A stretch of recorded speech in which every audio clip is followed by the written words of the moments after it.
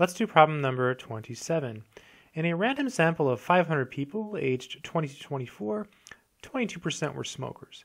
In a random sample of 450 people aged 25 to 29, 14% were smokers.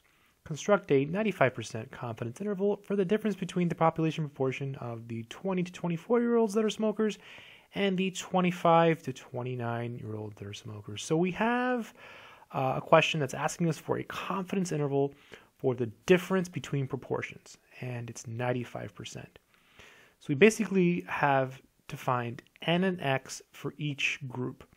So first, let's deal with the 500. We have 500 people, that's n1. That's the total sample, or the total number of observations for the first group. And we know that 22% were smokers. So 22% of the 500. So to figure out the successes, which I'll call x1, it's 22% of 500. So of means multiply. So it's 0.22 times 500. Okay, and I'm going to put this in my calculator. 0.22 times 500. Yep, 110.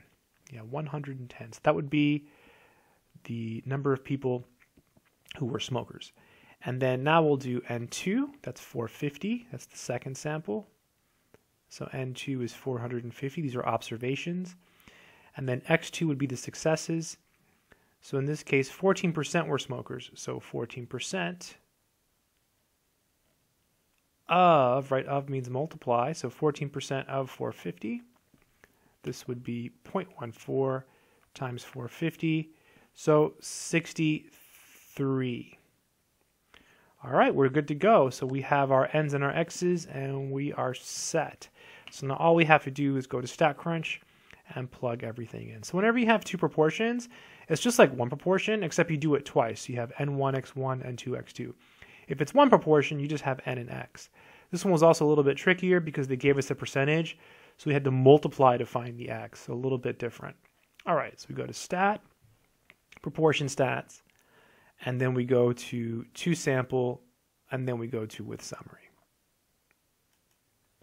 All right, so successes here is going to be 110. Observations is 500. Successes here is 63. Observations is 450. Okay, so 110, 500, 63, 450.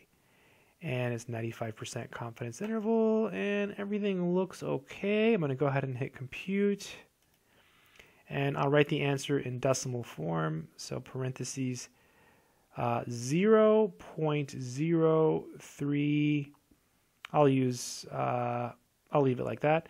And then this one will be 0.13. Okay, let's look at the choices. I just got that from the lower limit and the upper limit.